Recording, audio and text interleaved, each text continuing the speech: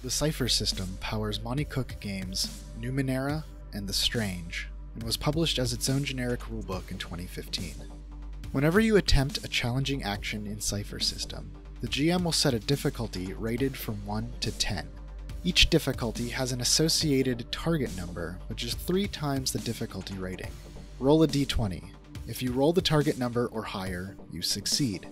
Right away, you can see that a difficulty of 7 or more is impossible to beat with a d20. That's where your character's skills, circumstances, tools, and luck come in. A trained skill that is appropriate to the action will lower the difficulty by 1. An appropriate specialized skill will lower it by 2.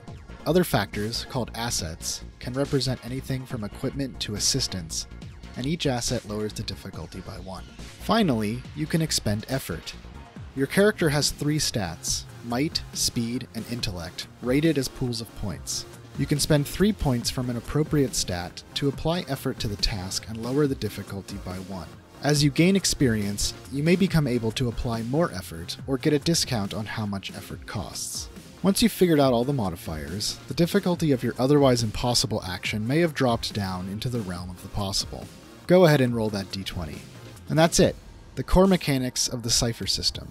I'd like to thank my patrons who support me on Patreon. If you'd like to join them, even $1 will help. You can check it out at patreon.com/paulstefko or follow the link in the description.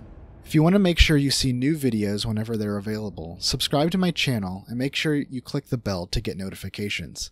And don't forget to hit the thumbs up and share this video so everybody can see it. Thanks for watching. Until next time, keep on rolling.